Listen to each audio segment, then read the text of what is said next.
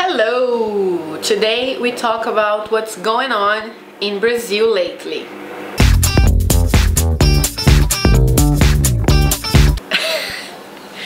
So, today I came here to record this video to talk a little bit about what's happening in Brazil nowadays. So I know that some people who are watching may be foreigners, maybe from other countries and not from Brazil, so I came here to explain a little bit what's going on with my perspective and my point of view. Also to talk about something really funny and really interesting that happens on entertainment during this last week. So just to summarize, because otherwise it would be a very long video, the situation in Brazil is what follows.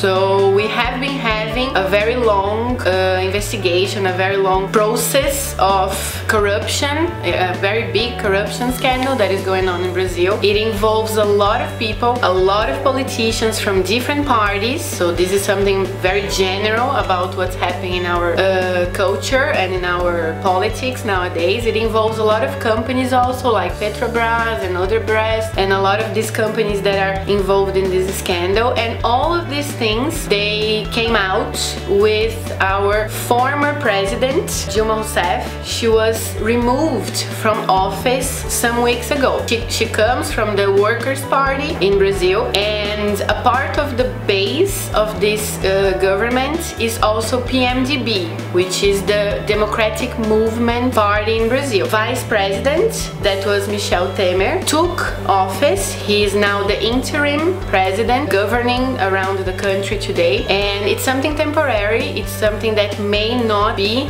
forever.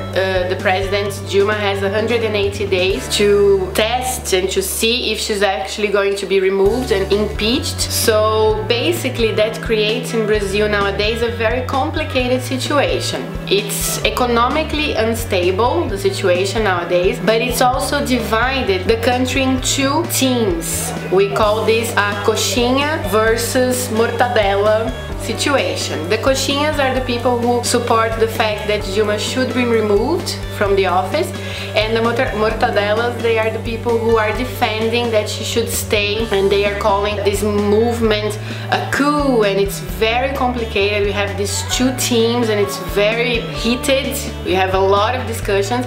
I'm not going to talk about each of them very deeply, but something that I would really like to comment, especially because you may not be from Brazil, maybe, is the fact that last week in Saturday Night Live we had a sketch with Maya Rudolph that I love. She's really funny, and she was participating in the sketch of Weekend Update last Sunday in the US. And in this sketch they were talking about the Brazilian situation. It was really funny, I really liked it, I love her and I love Saturday Night Live. But the reason that I decided to record this video is to talk about some things that I found, or some of my points of view regarding that sketch. So really funny, she mentions brigadeiro and bolacha, and she mentions the Olympics that are going to happen here in August. But something really complicated that she portrayed as being Dilma was the fact that she was speaking with a very strong Spanish accent. In Brazil, we don't speak Spanish, we speak Portuguese.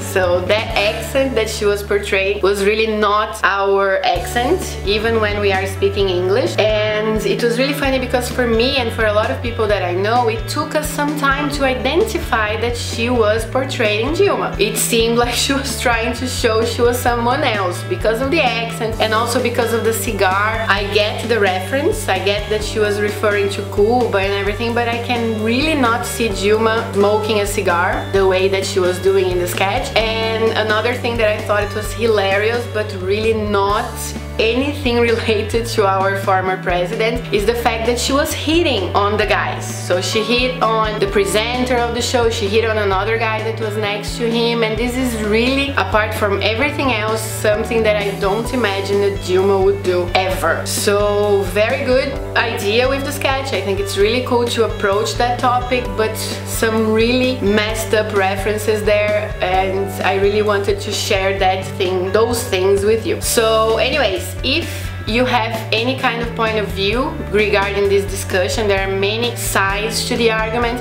I really don't think Brazil was the creator or the inventor of corruption. I think it's something that is everywhere in the world. Although this is one of the most serious scandals and the most serious commotions of dirt and drama and money laundering and all of these things that ever happened to us. So regardless of the side that you take in this political argument, two things to remind us of, two things that this video reminds us of, is that in Brazil we speak Portuguese, please, no Spanish, let's repeat that. And our capital is not Buenos Aires, it is not Havana, it's actually very far from Cuba where we are and where our capital is. Our capital is Brasilia, this is where our president is today and where all these political things happen. I hope you find out more about Brazil now that the Olympics are coming. We are going to have other videos here in the channel in English for you to find out about the states and the culture and everything. I hope you enjoy it.